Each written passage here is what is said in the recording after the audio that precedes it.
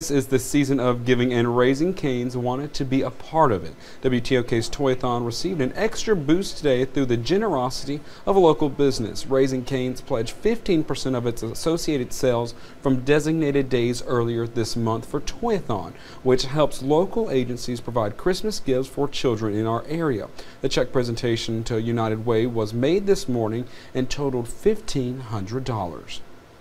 Cane's also offers so many different things as far as partnering with United Way on many things that falls under our pillars, of course, which is education, health, and financial stability. So all of those things together, and we being able to help this community just to make it better.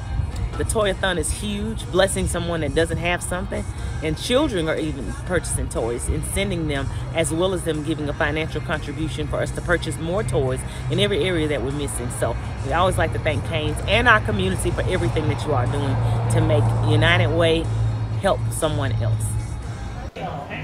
And we would also like to thank Raising Cane's for its support in making Christmas merrier for lots of children this year.